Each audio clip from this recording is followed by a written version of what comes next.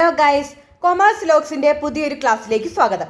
നമ്മൾ ഇന്ന് ഡിസ്കസ് ചെയ്യുന്നത് സെക്യൂരിറ്റി അനാലിസിസ് ആൻഡ് പോർട്ട്ഫോളിയോ മാനേജ്മെന്റിന്റെ ലാസ്റ്റ് പ്രോസസ്സാണ്, അതായത് പോർട്ട്ഫോളിയോ റിവിഷൻ.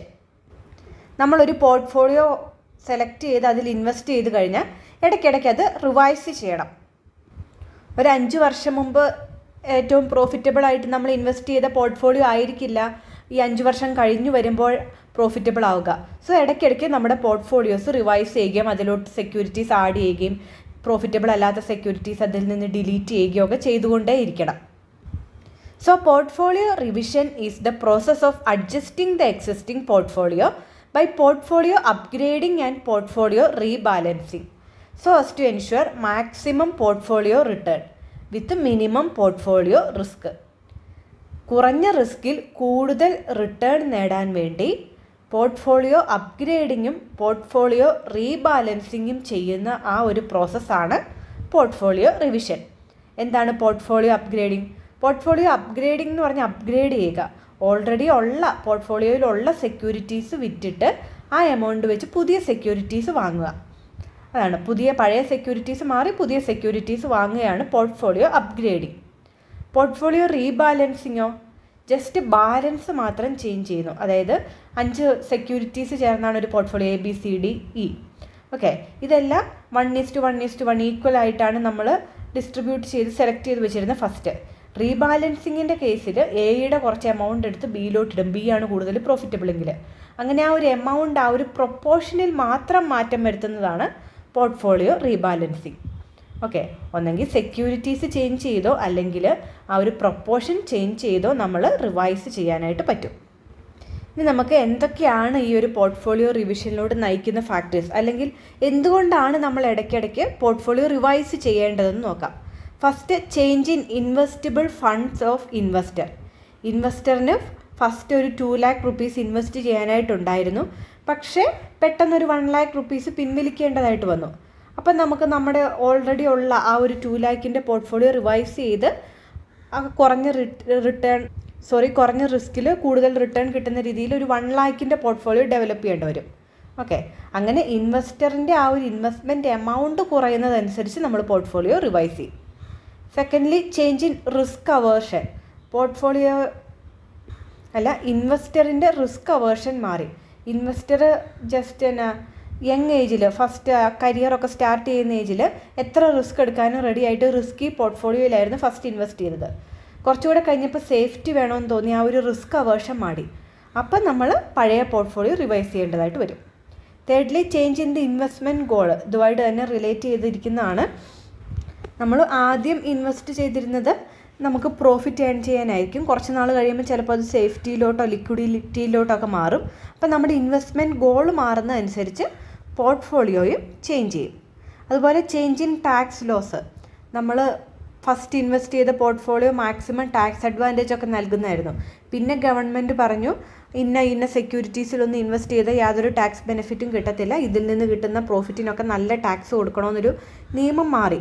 അപ്പോൾ നമ്മൾ നമ്മുടെ പോർട്ട്ഫോളിയോ റിവൈസ് ചെയ്ത് ടാക്സ് ബെനിഫിറ്റ് കിട്ടുന്ന സെക്യൂരിറ്റീസ് നമ്മുടെ പോർട്ട്ഫോളിയോയിലോട്ട് ആഡ് ചെയ്യും. അതുപോലെ ചേഞ്ച് ഇൻ മാർക്കറ്റ് കണ്ടീഷൻ അനുസരിച്ച് വരുന്ന മാറ്റം അനുസരിച്ച് സെക്യൂരിറ്റീസിൻ്റെയും പോർട്ട്ഫോളിയോസിൻ്റെ ഒക്കെ ആ ഒരു റിട്ടേണും മാറും. സോ അതനുസരിച്ച് നമ്മൾ പോർട്ട്ഫോളിയോ റിവൈസ് ചെയ്യും. അതുപോലെ ചേഞ്ച് ഇൻ പോർട്ട്ഫോളിയോ പെർഫോമൻസ്. ഒരു ടൈമിൽ നന്നായി പെർഫോം ചെയ്തിരുന്ന പോർട്ട്ഫോളിയോ എല്ലാ കാലവും അങ്ങനെ തന്നെ പെർഫോം ചെയ്യണമെന്നില്ല. ഒക്കെ പോർട്ട്ഫോളിയോയുടെ പെർഫോമൻസ് ടൈം ചേഞ്ച് ചെയ്യുന്ന അനുസരിച്ച് അല്ലെങ്കിൽ ഇക്കണോമിക് കണ്ടീഷൻ മാറുന്ന അനുസരിച്ച് ചേഞ്ച് ചെയ്തുകൊണ്ടേയിരിക്കും. സോ നമ്മൾ പോർട്ട്ഫോളിയോ പെർഫോമൻസ് ഇവാലുവേറ്റ് ചെയ്യുമ്പോൾ നമ്മുടെ പെർഫോമൻസ് നല്ല അല്ലെങ്കിൽ നമ്മൾ പോർട്ട്ഫോളിയോ റിവൈസ് ചെയ്യണം. ഇനി മെയിനായിട്ട് എങ്ങനെയൊക്കെയാണ് നമ്മൾ പോർട്ട്ഫോളിയോ റിവൈസ് ചെയ്യുന്നത്, അല്ലെങ്കിൽ പോർട്ട്ഫോളിയോ റിവിഷൻ സ്ട്രാറ്റജീസ് എന്തൊക്കെയാണ്? On the basis of frequency, continuous or dynamic revision, periodic or regular revision, event specific revision.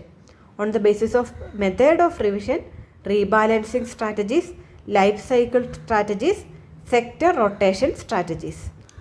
Okay, ഫ്രീക്വൻസിയുടെ ബേസിൽ ഫസ്റ്റാണ് കണ്ടിന്യൂസ് റിവിഷൻ. കണ്ടിന്യൂസ് ആയിട്ട് നമ്മൾ റിവൈസ് ചെയ്തുകൊണ്ടേയിരിക്കും. ഇടയ്ക്കിടയ്ക്കെല്ലാം ഇന്ന ടൈം പീരീഡ് ഒന്നുമില്ല, എപ്പോഴും revise ചെയ്തുകൊണ്ടേയിരിക്കും. Actively response to changing circumstances with regular, sometimes even daily modifications. Even എല്ലാ ദിവസവും അല്ലെങ്കിൽ 2 ദിവസത്തിലൊന്ന് അല്ലെങ്കിൽ വീക്ക്ലി വൺസ് അതായത് എപ്പോഴും റിവൈസ് ചെയ്യുന്നതാണ് കണ്ടിന്യൂസ് റിവിഷൻ. സെക്കൻഡാണ് periodic revision. അത്ര കണ്ടിന്യൂസ് അല്ല, ഒരു പീരിയോഡിക് ആയിട്ട് മേ ബി ഇയർലി അല്ലെങ്കിൽ ഹാഫ് ഇയർലി അല്ലെങ്കിൽ ക്വാർട്ടർലി അല്ലെങ്കിൽ മന്ത്ലി, അങ്ങനെ ഒരു ഫിക്സഡ് പീരീഡിനിടയ്ക്ക് റിവൈസ് ചെയ്യുന്നതാണ് periodic revision. നെക്സ്റ്റാണ് event specific revision അഥവാ ഈവൻറ്റ് ഡ്രിവൺ റിവിഷൻ. ഏതെങ്കിലും ഒരു പർട്ടിക്കുലർ ഈവൻറ്റ് സംഭവിക്കുമ്പോൾ, ഫോർ എക്സാമ്പിൾ ഇപ്പം ഇലക്ഷൻ അല്ലെങ്കിൽ നാച്ചുറൽ കലാമിറ്റീസ് അല്ലെങ്കിൽ ഓവറോൾ എന്തെങ്കിലും ഒരു ഫിനാൻഷ്യൽ ഡിപ്രഷൻ, അങ്ങനെയൊക്കെ എന്തെങ്കിലുമൊക്കെ ഈവൻറ്റ്സ് സംഭവിക്കുമ്പോൾ മാത്രം പോർട്ട്ഫോളിയോ റിവൈസ് ചെയ്യുന്നത്. സോ ഫ്രീക്വൻസിയുടെ ബേസിൽ ഒന്നെങ്കിൽ റെഗുലറായിട്ട് ഒന്നെങ്കിൽ കണ്ടിന്യൂസ് ആയിട്ട് എപ്പോഴും റിവൈസ് ചെയ്തുകൊണ്ടിരിക്കും, അല്ലെങ്കിൽ പീരിയോഡിക്കായിട്ട് പർട്ടിക്കുലർ പീരീഡിനിടയ്ക്ക് റിവൈസ് ചെയ്യും, അല്ലെങ്കിൽ എന്തെങ്കിലും പർട്ടിക്കുലർ ഈവൻറ്റ്സ് സംഭവിക്കുമ്പോൾ നമ്മുടെ പോർട്ട്ഫോളിയോ പഴയ പോലെ പെർഫോം ചെയ്യുന്നില്ലെന്ന് തോന്നി നമ്മൾ റിവൈസ് ചെയ്യും. ഇനി on the basis of method of revision, first one ആണ് റീബാലൻസിങ് സ്ട്രാറ്റജീസ്. റീബാലൻസിങ് എന്താണ്? Periodically align your portfolio back to your target asset allocation. This involves selling over performing assets and buying under performing once to maintain the desired balance of Stokes, bonds and other investment. നമ്മൾ ഇപ്പം 50,000 റുപ്പീസിൻ്റെ സ്റ്റോക്കും 50,000 റുപ്പീസിൻ്റെ ബോണ്ടും ആണ് വാങ്ങിച്ചു വെച്ചിരിക്കുന്നതെന്ന് വെച്ചോ. അപ്പോൾ സ്റ്റോക്കിൻ്റെ വില കൂടി, സ്റ്റോക്കിൻ്റെ വാല്യൂ കൂടി, നമ്മൾ ഇൻവെസ്റ്റ് ചെയ്തതല്ല അതിൻ്റെ വാല്യൂ കൂടി 1 lakh ആയി. ബോണ്ടിൻ്റെ വാല്യൂ കൂടി 75,000 ആയുള്ളൂ. ഓക്കെ, അപ്പോൾ സ്റ്റോക്ക് ആ ഒരു പ്രൊപ്പോർഷൻ, അതായത് 50-50 എന്ന പ്രൊപ്പോർഷനിൽ നിന്നും സ്റ്റോക്ക് 1 lakhലോട്ട് കൂടി ബോണ്ട് 75,000 കൂടിയുള്ളൂ. അപ്പോൾ ആ ഒരു പ്രൊപ്പോർഷൻ കറക്റ്റ് ആക്കാൻ വേണ്ടി റീബാലൻസ് ചെയ്യും. എന്താണ്? സ്റ്റോക്കിലെ ആ ഒരു 25,000 സ്റ്റോക്കിൽ എക്സ്ട്രാ നിൽക്കുന്നുണ്ടല്ലോ, അതിൻ്റെ ഹാഫ് എടുത്ത് നമ്മൾ അത് വിറ്റ് ആയ ഒരു എമൗണ്ട് ബോണ്ടിൽ ഇൻവെസ്റ്റ് ചെയ്യും. അങ്ങനെ നമ്മൾ ഫസ്റ്റ് ഏത് പ്രൊപ്പോർഷനിലാണ് ഇൻവെസ്റ്റ് ചെയ്തത് അതേ പ്രൊപ്പോർഷനിലോട്ട് ഇടയ്ക്കിടയ്ക്ക് നമ്മുടെ ആ ഒരു പോർട്ട്ഫോളിയോനെ ആക്കുന്നതാണ് റീബാലൻസിങ്. നെക്സ്റ്റ് ആണ് life cycle or target date strategies. നമ്മുടെ ഇൻവെസ്റ്റ്മെൻറ്റ് ലൈഫ് മാറുന്നതനുസരിച്ച്, ഇപ്പോൾ ഫസ്റ്റ് സ്റ്റേജിലൊക്കെ നമ്മൾ റിസ്ക് എടുക്കാൻ റെഡി ആയിരിക്കും, പക്ഷേ കുറച്ചുകൂടി എമൗണ്ടൊക്കെ ആയി കഴിയുമ്പോൾ നമുക്ക് റിസ്ക് എടുക്കാൻ പറ്റില്ല. സോ ആ ഒരു ഇൻവെസ്റ്റ്മെൻറ്റ് ലൈഫ് അനുസരിച്ച് നമ്മൾ ഇടയ്ക്കിടയ്ക്ക് റിവൈസ് ചെയ്യും. Adjust asset allocation based on an investors age and time of retirement. Okay, first കൂടുതൽ ഇക്വിറ്റി സെക്യൂരിറ്റീസിലൊക്കെ ഇൻവെസ്റ്റ് ചെയ്യും, റിസ്ക് എടുത്താലും കുഴപ്പമൊന്നുമില്ല.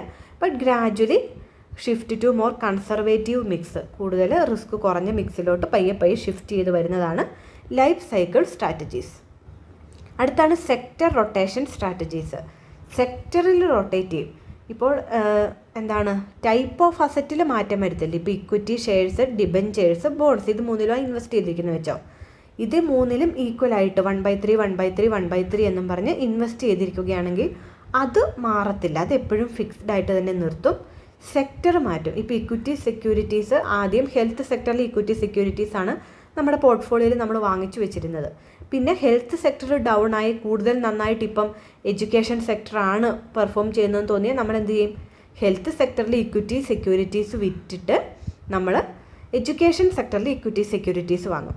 അപ്പോൾ അവരുടെ ഒരു സെക്ടർ മാറി, പക്ഷേ ആ ഒരു പ്രൊപ്പോർഷൻ ഇക്വിറ്റി, ഡിബഞ്ചർ, ബോണ്ട് എന്ന് പറയുന്ന പ്രൊപ്പോർഷൻ മാറില്ല, സെക്ടർ മാത്രം മാറിക്കൊണ്ടിരിക്കുന്ന സ്ട്രാറ്റജിയാണ് സെക്ടർ റൊട്ടേഷൻ സ്ട്രാറ്റജി.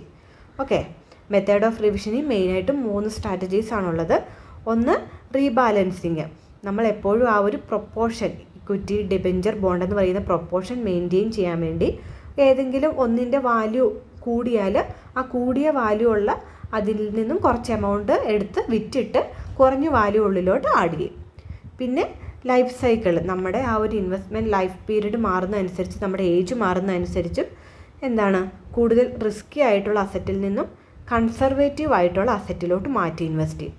അതുപോലെ സെക്ടർ റൊട്ടേഷൻ, സെക്ടറിൽ മാത്രം മാറ്റും, ആ ഒരു അസറ്റ് മിക്സിൽ മാറ്റം വരുത്തില്ല, ഏത് സെക്ടർ മാറിക്കൊണ്ടേ ഇരിക്കുന്നതാണ് സെക്ടർ റൊട്ടേഷൻ സ്ട്രാറ്റജീസ്. ഇനി നമ്മൾ ഈ റിവൈസ് ചെയ്യാനായിട്ട് യൂഷ്വലി ചില ഫോർമുലാസൊക്കെ വെച്ച് റിവൈസ് ചെയ്യാറുണ്ട്. സ്ട്രിക്റ്റായിട്ട് ഇങ്ങനെ ഏതെങ്കിലും ഒരു ഫോർമുല പ്ലാൻ അല്ലെങ്കിൽ ഒരു സ്റ്റാൻഡേർഡ് പ്ലാൻ അനുസരിച്ച് പോർട്ട്ഫോളിയോ റിവൈസ് ചെയ്യണമെന്നില്ല. ബട്ട് എളുപ്പത്തിന് വേണ്ടിയോ അല്ലെങ്കിൽ ഇൻവെസ്റ്റർ ഇമോഷണലായിട്ട് തീരുമാനം എടുക്കുന്നതിന് പകരം ഒരു സ്റ്റാൻഡേർഡ് ബെഞ്ച് മാർക്ക് പ്ലാൻ ഉണ്ടെങ്കിൽ നല്ലതാണല്ലോ. അങ്ങനെയുള്ള ചില അഡ്വാൻറ്റേജസ് മൂലം കൂടുതൽ ആൾക്കാരും ഫോർമുല പ്ലാൻസ് ആണ് പോർട്ട്ഫോളിയോ റിവിഷന് വേണ്ടി ഉപയോഗിക്കുന്നത്. ഒന്നാമത്തെ ഫോർമുല പ്ലാനാണ് constant rupee value plan. It is used by investors who maintain both conservative and aggressive portfolios. നല്ല റിസ്കി അസറ്റ്സും റിസ്ക് ഇല്ലാത്ത അസറ്റ്സ് രണ്ടും ഉള്ള ഇൻവെസ്റ്റേഴ്സാണ് ഇത് ഫോളോ ചെയ്യുന്നത്. Rule is to keep value of aggressive portfolio constant. Aggressive പോർട്ട്ഫോളിയോയുടെ value എപ്പോഴും constant ആയിരിക്കണമെന്നാണ് rule, constant rupee value പ്ലാൻ്റെ rule. അപ്പോൾ എന്ത് ചെയ്യും? Aggressive പോർട്ട്ഫോളിയോയുടെ value കൂടാലോ. നമ്മൾ ഇൻവെസ്റ്റ് ചെയ്യുന്ന എമൗണ്ട് അല്ലല്ലോ 10 വർഷം കഴിഞ്ഞ് അതിൻ്റെ വാല്യൂ എന്ന് പറയുന്നത്. സോ അഗ്രസീവ് പോർട്ട്ഫോളിയോയുടെ വാല്യൂ കൂടുകയാണെങ്കിൽ ആ കൂടിയ വാല്യൂ നമ്മൾ വിറ്റിട്ട് കൺസർവേറ്റീവ് പോർട്ട്ഫോളിയോയിൽ ഇൻവെസ്റ്റ് ചെയ്യണം. ഇനി അഗ്രസീവ് പോർട്ട്ഫോളിയോയുടെ വാല്യൂ കുറഞ്ഞാലോ? കൺസർവേറ്റീവ് പോർട്ട്ഫോളിയോ വിറ്റിട്ട് അഗ്രസീവ് പോർട്ട്ഫോളിയോയിലോട്ട് ഇൻവെസ്റ്റ് ചെയ്യണം. എങ്ങനെയായാലും നമ്മൾ അഗ്രസീവ് പോർട്ട്ഫോളിയോയിൽ ഇനിഷ്യലി ഒരു 1 lakh ആണ് ഇൻവെസ്റ്റ് ചെയ്തിരുന്നതെങ്കിൽ നമ്മുടെ ഒരു 10 വർഷത്തേക്കാണ് ഇൻവെസ്റ്റ് ചെയ്തിരിക്കുന്നത്. ആ 10 വർഷം കഴിയുമ്പോഴും അഗ്രസീവ് പോർട്ട്ഫോളിയോയിൽ ഈ 1 lakh തന്നെ കാണണം. ഇനി അപ്പോൾ അതിൻ്റെ വാല്യൂ കൂടി 1,50,000 ആണെങ്കിൽ ആ 50,000 വിറ്റിട്ട് കൺസർവേറ്റീവ് പോർട്ട്ഫോളിയോയിൽ ഇൻവെസ്റ്റ് ചെയ്യണം. ഇനി അഗ്രസീവ് പോർട്ട്ഫോളിയോയുടെ വാല്യൂ കുറഞ്ഞ് 75,000 ആയെങ്കിലോ കൺസർവേറ്റീവ് പോർട്ട്ഫോളിയോയിൽ നിന്ന് 25,000 വിറ്റിട്ട് 25,000 എടുത്ത് അഗ്രസീവ് പോർട്ട്ഫോളിയോയിലിട്ട് ഇൻവെസ്റ്റ് ചെയ്യണം. അതാണ് constant rupee plan. Rule is to keep the value of aggressive portfolio constant. ഇത് വളരെ സയൻറ്റിഫിക് ആയിട്ട് ഫോളോ ചെയ്യേണ്ട ഒരു പ്ലാനൊന്നുമല്ല, നമ്മൾ എളുപ്പത്തിന് വേണ്ടി ഫോളോ ചെയ്യുന്ന ഒരു പ്ലാൻ എന്നേ ഉള്ളൂ. അതുപോലെ വേറൊരു പ്ലാനാണ് constant ratio plan. Ratio constant ആയിട്ട് വെക്കുക. ഇതും both conservative and aggressive portfolio ഉപയോഗിക്കുന്ന ഇൻവെസ്റ്റേഴ്സാണ് യൂസ് ചെയ്യുന്നത്. Rule is to keep the ratio of aggressive and conservative portfolio constant. ആ ഒരു റേഷ്യോ കോൺസ്റ്റൻ്റ് ആയിട്ട് വെക്കുക എന്നുള്ളതാണ് റൂള്. അതായത് അഗ്രസീവ് പോർട്ട്ഫോളിയോയിലും കൺസർവേറ്റീവ് പോർട്ട്ഫോളിയോയിലും നമ്മൾ 50,000 വെച്ചാണ് ഇൻവെസ്റ്റ് ചെയ്തിരിക്കുന്നത് വെച്ചാൽ അപ്പോൾ റേഷ്യോ എത്രയാണ്? 1:1. ഇനിയിപ്പം അഗ്രസീവ് പോർട്ട്ഫോളിയോയിൽ വാല്യൂ കൂടി 1 lakh rupees ആയി. കൺസർവേറ്റീവ് പോർട്ട്ഫോളിയോയുടെ വാല്യൂവിൽ യാതൊരു ചേഞ്ചും വന്നില്ല. ഇത് 50,000 തന്നെ നിൽക്കുവാണ്. അപ്പം നമ്മുടെ റേഷ്യോ എന്തായി? റേഷ്യോ 1 lakh ഈസ് ടു 50,000 2:1 ആയി. ഇത് പാടില്ല. റേഷ്യോ 1:1 നിർത്തണം. അതിനുവേണ്ടി എന്ത് ചെയ്യും? ഈ എത്ര എമൗണ്ടാണ് ഇവിടെ കൂടിയത്? 50,000. 1 lakh മൈനസ് 50,000, അതായത് 50,000 ആണ് എമൗണ്ട് കൂടിയത്. അപ്പോൾ 50,000 എമൗണ്ടാണ് ഇവിടെ കൂടിയത്. ഈ 50,000ൻ്റെ ഹാഫല്ല, ഏത് റേഷ്യോയിലാണ് ഇവർ ഫസ്റ്റ് ഇൻവെസ്റ്റ് ചെയ്തിരുന്നത്? 1:1. അപ്പോൾ 50,000 ഇൻറ്റു 1:1 എന്ന് പറഞ്ഞ റേഷ്യോയിൽ ഡിവൈഡ് ചെയ്യുമ്പോൾ 1/2 എത്രയാണ്? 25,000. ഈ 25,000 എമൗണ്ട് അഗ്രസീവ് പോർട്ട്ഫോളിയോയിൽ നിന്നും വിറ്റിട്ട് കൺസർവേറ്റീവ് പോർട്ട്ഫോളിയോയിൽ ഇൻവെസ്റ്റ് ചെയ്യണം. അപ്പോൾ അഗ്രസീവ് പോർട്ട്ഫോളിയോയിൽ എത്രയാവും? അഗ്രസീവ് പോർട്ട്ഫോളിയോയിൽ 1 lakh ഉണ്ടായിരുന്നു, അതിൽ നിന്ന് 25,000 വിൽക്കുമ്പോൾ 75,000 ആവും. കൺസർവേറ്റീവിലോ 50 ഉണ്ടായിരുന്നു, പ്ലസ് 25,000 കൂടെ ആഡ് ചെയ്യുമ്പോൾ 75 ആവും. ഇങ്ങനെ റേഷ്യോ വെച്ച് വീണ്ടും റേഷ്യോ 1:1 ആയല്ലോ. ഇങ്ങനെ ratio same ആക്കുന്നതാണ് constant ratio plan. So if ratio is 1:1, share price of securities in aggressive portfolio rises, sell half of raised portion of aggressive portfolio and invest it in conservative portfolio so that the ratio remains 1:1. ഒരു ratio കാണും, ആ റേഷ്യോയിൽ തന്നെ maintain ചെയ്ത് കൊണ്ടുപോകുന്നതാണ് constant ratio plan. അപ്പോൾ ഇത്രയാണ് formula plans of portfolio revision. എല്ലാവർക്കും clear ആയെന്ന് വിശ്വസിക്കുന്നു. പോർട്ട്ഫോളിയോ റിവിഷൻ എന്താണെന്ന് ഡിസ്കസ് ചെയ്തു. നമ്മൾ ഇടയ്ക്കിടയ്ക്ക് നമ്മുടെ പോർട്ട്ഫോളിയോ ഒന്നെങ്കിൽ അപ്ഗ്രേഡ് ചെയ്യുകയോ റീബാലൻസ് ചെയ്യുകയോ ചെയ്യുന്നതാണ് പോർട്ട്ഫോളിയോ റിവിഷൻ. പോർട്ട്ഫോളിയോ റിവിഷൻ വേണമെങ്കിൽ എല്ലാ ദിവസവും അല്ലെങ്കിൽ ഒരു പ്രത്യേക ഇടവേള വെച്ചിട്ട് മാസത്തിലൊന്നോ വർഷത്തിലൊന്നോ വെച്ചോ അല്ലെങ്കിൽ എന്തെങ്കിലും പർട്ടിക്കുലർ ഇവൻറ്റ് സംഭവിക്കുമ്പോഴോ നടത്താം. ഇനി എങ്ങനെയൊക്കെ നടത്താം? ഒന്നെങ്കിൽ എമൗണ്ട് മാറ്റാതെ പ്രൊപ്പോർഷൻ മാത്രം മാറ്റാം, അല്ലെങ്കിൽ എമൗണ്ടുകൾ മാറ്റാം, അല്ലെങ്കിൽ സെക്യൂരിറ്റിയുടെ റിസ്ക് ടൈപ്പ് വെച്ചിട്ട് നമുക്ക് ആദ്യം റിസ്ക് കുറഞ്ഞ സെക്യൂരിറ്റീസിൽ ഇൻവെസ്റ്റ് ചെയ്തിരുന്നാണെങ്കിൽ റിസ്ക് ഉള്ള സെക്യൂരിറ്റീസിലോട്ട്, അല്ലെങ്കിൽ റിസ്ക് ഉള്ള സെക്യൂരിറ്റീസിൽ നിന്ന് റിസ്ക് ഇല്ലാത്ത സെക്യൂരിറ്റീസിലോട്ട് അങ്ങനെ മാറ്റാം. അല്ലെങ്കിൽ സെക്ടർ അനുസരിച്ച് ഇപ്പോൾ ആദ്യം ഹെൽത്ത് സെക്ടറിൽ ഇൻവെസ്റ്റ് ചെയ്തിരുന്നത് പിന്നെ IT സെക്ടറിലോട്ട് അല്ലെങ്കിൽ എഡ്യൂക്കേഷൻ സെക്ടറിലോട്ട് അങ്ങനെയൊക്കെ ഇൻവെസ്റ്റ്മെൻറ്റ് നമുക്ക് മാറ്റാനായിട്ട് പറ്റും. മാറ്റാനായിട്ട് ഇന്ന റൂളൊന്നൊന്നുമില്ല. ഇനി വേണമെങ്കിൽ ഒരു constant rupee value പ്ലാനോ constant ratio പ്ലാനോ ഒക്കെ ഉപയോഗിക്കാവുന്നതാണ്.